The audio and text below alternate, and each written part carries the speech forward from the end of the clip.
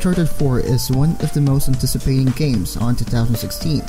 Naughty Dog has done it yet again. So what's new on this game? What's the difference from the previous releases? Well, now we'll take a look on what's this game's facts and trivia.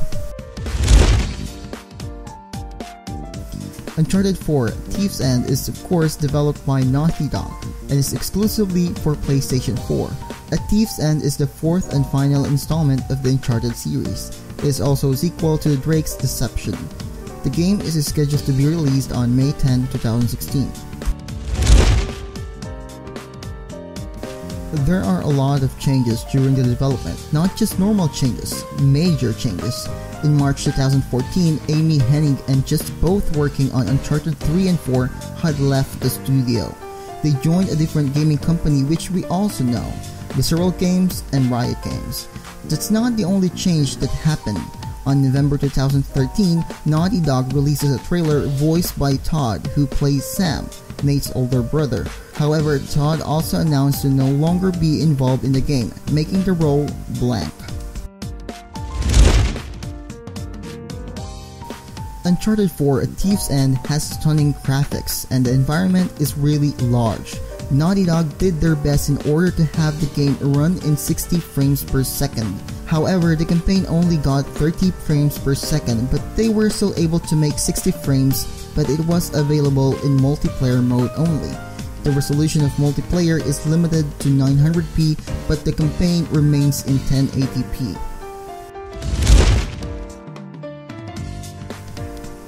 Uncharted series is known to have a good dialogue, but still lacks the option to control the responses of a character, like that on the Mass Effect. The last Uncharted series has revealed that it will feature a player-controlled dialogue. Although this is the last game in the series, it was the first to feature the said option. Francis Drake faked his own death? Yeah, sure. Okay, he did. I found the coffin. Off the coast of Panama? Yeah. All right, now get this. Okay, I open it up, right? And there's no body. On February 2016, Naughty Dog released the story trailer. This trailer included the photographic concept from Assassin's Creed 4 Black Flag. This was quickly noticed by Ubisoft employee.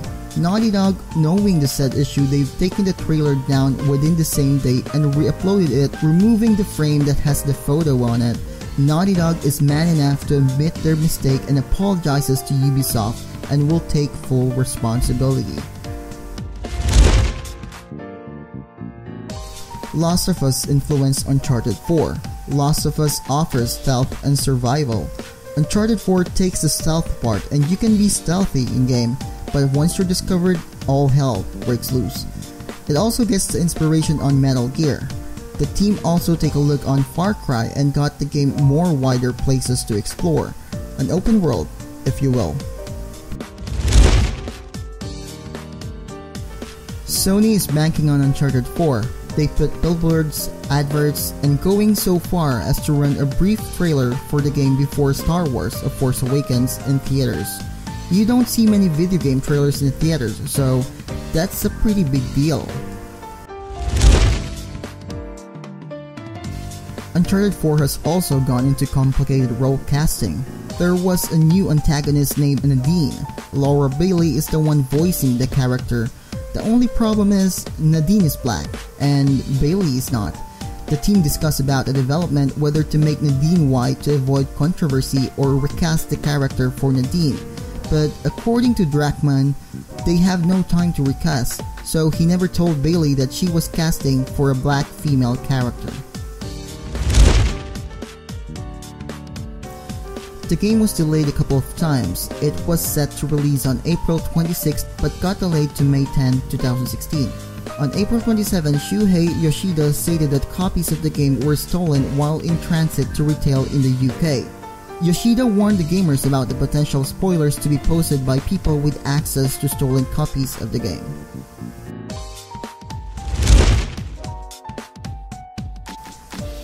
On 2015 E3, Uncharted 4 A Thief's End has encountered several issues that people on the internet misinterpret as game freezes. According to Strally, they couldn't find a working DualShock controller when he went on stage. When he found a lit-up controller, he took it, but nothing happened on the screen. A backup controller didn't work as well, so they had to restart the demo for the first time. Then I hit the PS button on both of the machines, and I get the OS over on the backup. So I'm like, okay, well, there's something. Surprisingly, the primary did not respond at all. Nothing happened. So the controller somehow died. Just the controller died. Who knows?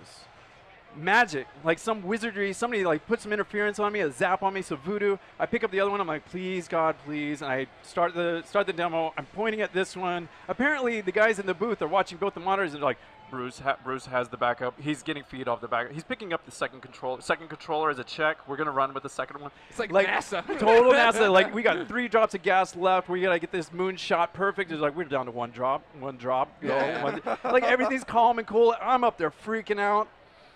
Pick up the other one, and it's time to move.